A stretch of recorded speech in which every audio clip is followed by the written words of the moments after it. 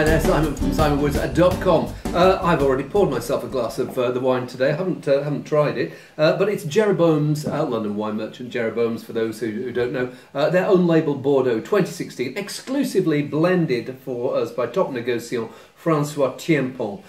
Now there's several branches of the Thienpont family in Bordeaux. I think his cousins run Le Pin and what's the other one? Vieux Chateau Certain. I think his brother's involved with Pavie Macquin.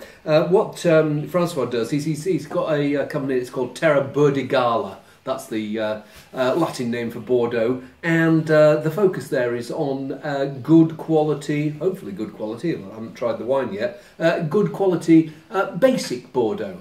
So let's see whether this is basic or a level or 2 or 3 above basic.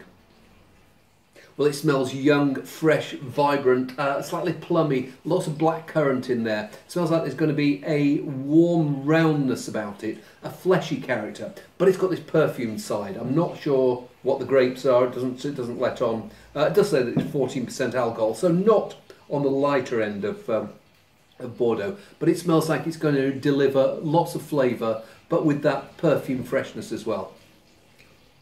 And it's really juicy, satisfying, refreshing, almost crunchy stuff.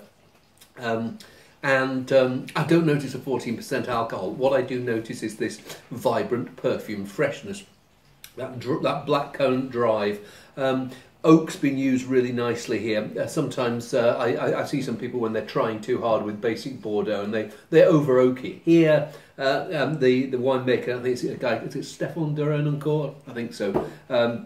Or the consultant at least, he seems to have got a nice sympathetic amount of oak, a good relationship between the flesh that's there, the fragrance that's there, but still giving this slightly oaky framework. So it feels like a wine that's good now and but has the potential to go on, not for ages, but like next couple of years. I think it's going to be in its yeah, that's when it's going to be at its best.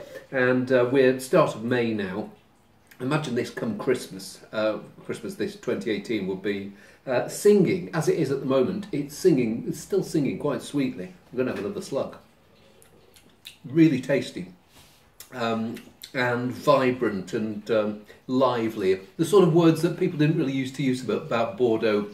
Bordeaux was correct and austere, but here there's a little bit of perfumed pleasure. So I'm going to I think take quite a lot of pleasure in drinking it this evening. See you soon.